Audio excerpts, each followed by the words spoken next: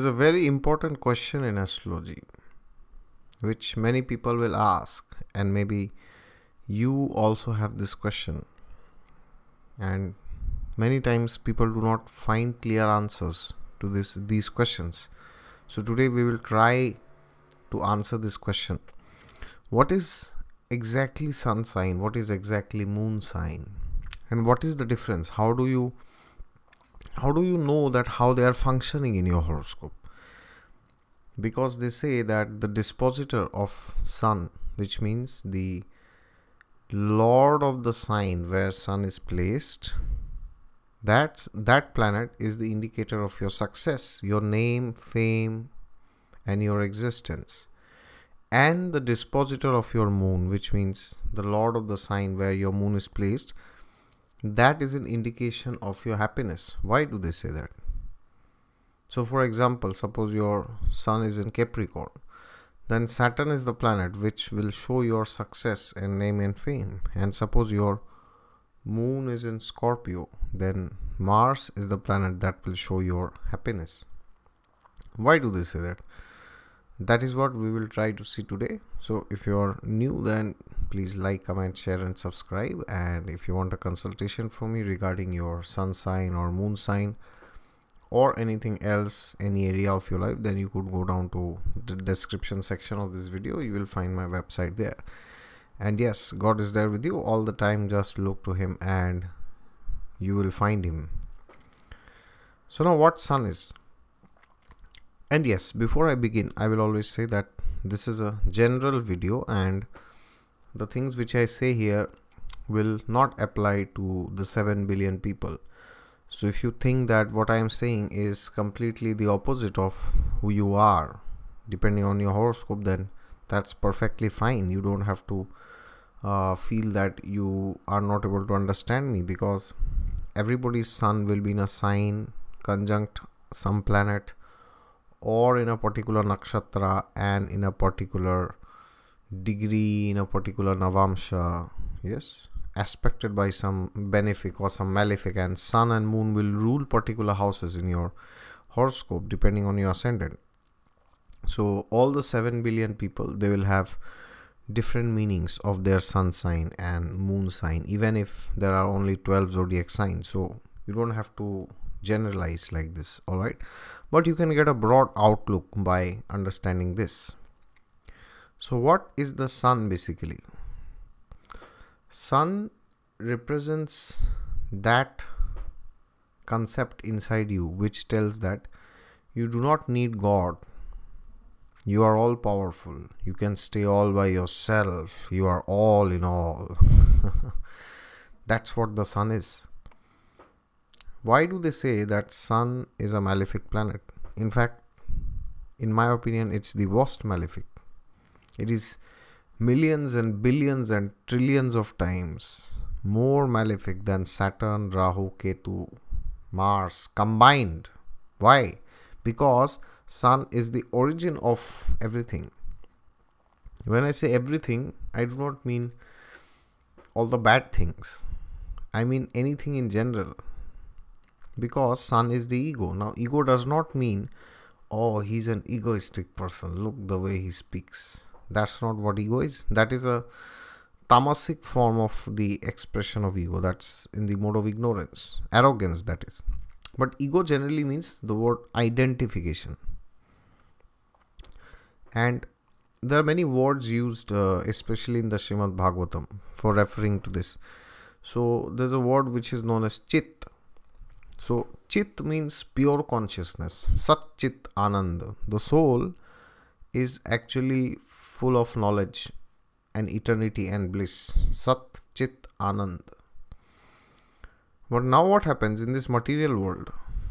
The soul thinks and identifies himself with bodies.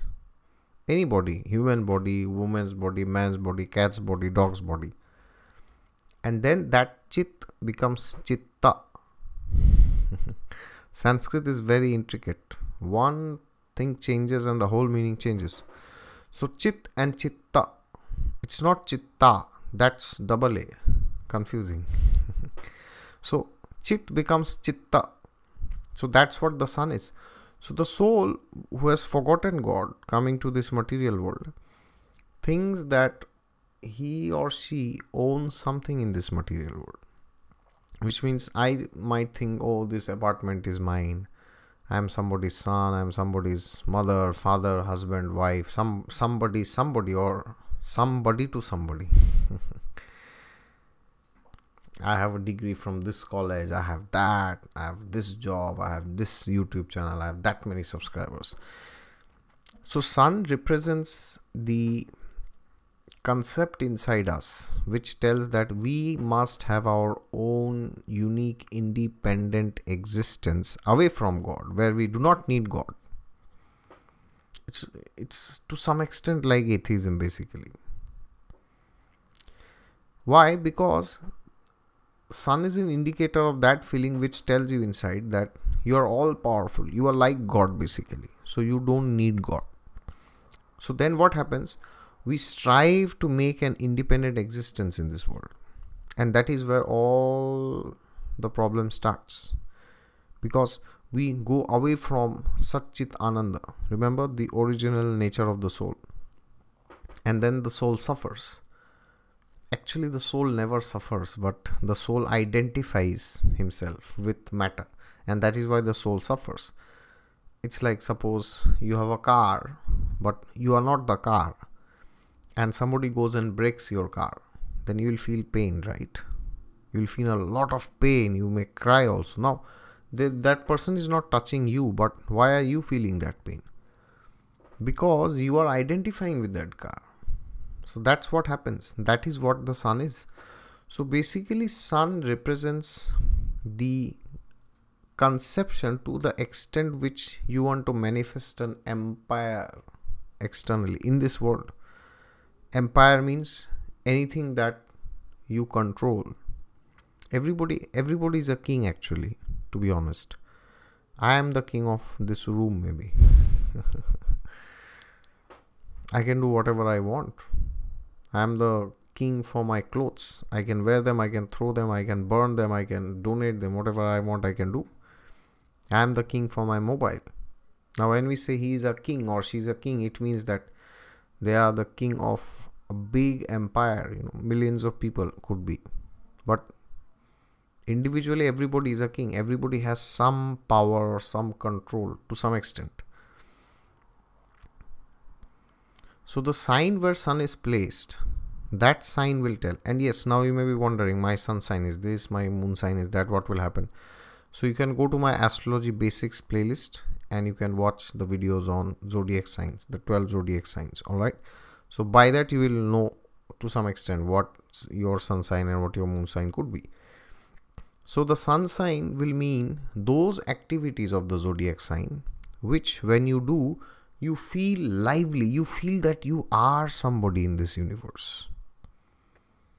You feel that you exist. Is it understood? You exist. You think that you are a king. Your conception that you own something gets reinstantiated again when you perform activities related to that zodiac sign where your sun is placed. And the dignity of that planet. So for example, sun is in Sagittarius, for example. Somebody is born between December 15 to January 15. So then Jupiter is the dispositor because Jupiter is the ruler of the sign Sagittarius. So Jupiter, the placement and the dignity of Jupiter will tell you to what extent that kingdom will manifest. Because your definition of a kingdom will come from the traits of Sagittarius. And Sagittarius is controlled by Jupiter. So to the degree Jupiter is well placed, to that degree, or the house where Jupiter is, the nakshatra with Jupiter is, these things will tell you how your fame will manifest. Because when you say that that person is having name and fame, that means what? His empire is big enough that everybody notices him or her. That's what is name and fame basically. Now everybody has some name, fame to some extent. Everybody is known to some extent, in the friend circle or in the relatives. But when we say somebody is famous, that means their kingdom is so big that there are many, many, many people who notice them. So that is what the sun sign represents. And now what's moon? Moon is the planet which reflects the light of the sun. So this means the sign where moon is placed. Now see what exactly moon is. Moon represents, as I said, sun represents the empire. Moon is the planet that represents how do you feel about your empire. Suppose I have a big home, multi-million-dollar penthouse, but then I don't feel good there due to some reason or the other. Then the entire penthouse is waste. But suppose I have a very small home and I have like a very small family, husband, a wife, or mother, father, one or two kids are there. But suppose I am very happy there. So then I feel great. So the sun and moon complements each other. So people say, oh, my sun is here, my moon is there, I am confused. You are confused because you do not know how to read that.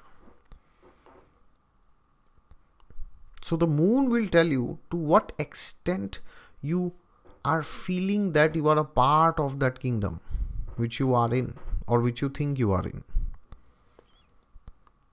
And that is why the dispositor of moon, that means suppose, as I said, moon is in Scorpio, then Mars will tell you the dignity of Mars, the placement of Mars.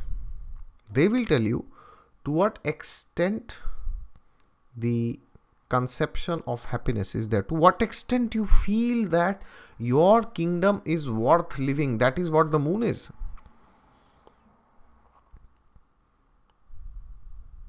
If now, for example, suppose they say moon is debilitated in Scorpio. Why do they say? Because Scorpio is the sign of fear. Now, of course, there are many people who will have moon in Scorpio. It does not mean that everybody's moon is debilitated from 0 to 3 degrees only. But on a broader spectrum, why do they say moon is debilitated in Scorpio? Because now, of course, if Mars is very well placed, then the effects of a debilitated moon can be reduced. It can be mitigated to a large extent. But for example, why do they say that moon is debilitated in Scorpio? Because when moon is in Scorpio, if the other placements of the horoscope supports it, by supporting I mean that if they are also weak or they are also negative, then it can happen that the person's conception of the kingdom is based out of fear. Because Scorpio is the sign of fear. It's the original 8th sign of the zodiac. It's based on insecurity. Imagine living in a place 24 hours you are insecure. Oh, maybe they will throw me out of here. Maybe I will lose that person. I will lose him. I will lose her. I will lose this. I will lose that. That is why moon gets debilitated there. Because it's terrible to live in a kingdom where you are insecure always. Because the purpose, the agenda of the kingdom is to give you happiness. So that is why moon gets debilitated there. But suppose moon is in any other sign, for example, Sagittarius, then the sign where the dignity of Jupiter will tell you to what extent the happiness will manifest. Again, as I said, to know the zodiac signs, you have to go to the basics playlist and watch my videos on the signs. But this is an example. So now suppose somebody's sun is not well placed, or the dispositor of sun is not well placed, but somebody's moon is well placed, or the dispositor of moon, it is well placed. Then what can happen is there will be a difficulty in having an existence in this outer realm. That means if you try to have an impact on the society, then you could face challenges, you could face reversals. But even if those reversals are there, you still feel that the world is worth living, the kingdom is still good. Although the kingdom is small, but it's still good. But suppose things related to the sun are extremely well placed and things related to the moon are very badly placed, or moon is afflicted, then how much ever big your kingdom is, how much ever influence you have on people, that is why you see sometimes big people. They have so much fan following, they have so much money, name, fame, status, billions and trillions of times more than anybody can get. Even they commit suicide. Why? I can give names here, but I don't want to waste time. We all know so many people who have committed suicide in the past. Why? Because that is why they say that a weak moon is an indicator of somebody who can commit suicide. Why do they say that? They don't say that a weak sun is an indicator of somebody who can commit suicide. Because how much ever big their kingdom is, irrespective of the sun, they will always feel that my life is terrible. This kingdom is not worth living. And if moon is well placed, then however the kingdom is, it is always worth living. And that is why the moon sign is much more important than the sun sign. That is why they say that the moon is the most important planet in astrology. So if you want to know how to make a person happy, just check where moon is, which planets are affecting the moon.